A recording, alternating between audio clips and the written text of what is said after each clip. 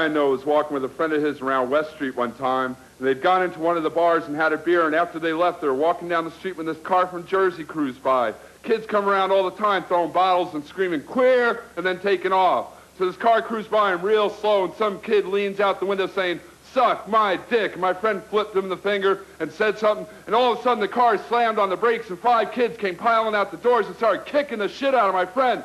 For the next 10 minutes, about 100 guys came from out of the bars and from around the corner and surrounded these 5 kids, beating the shit out of my friend. His friend took off right away, and later my friend found out he just run home, didn't bother calling the cops or nothing.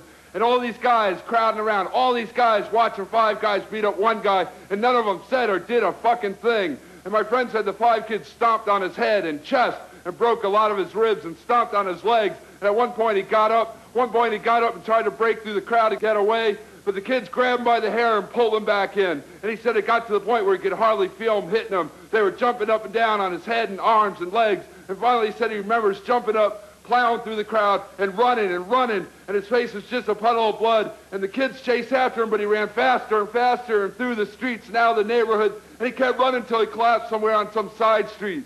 And later, he woke up in the hospital, found out he'd been unconscious for about 6 days.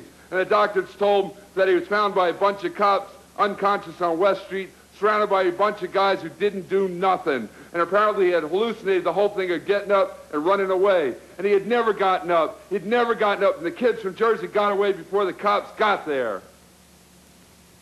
Well, whenever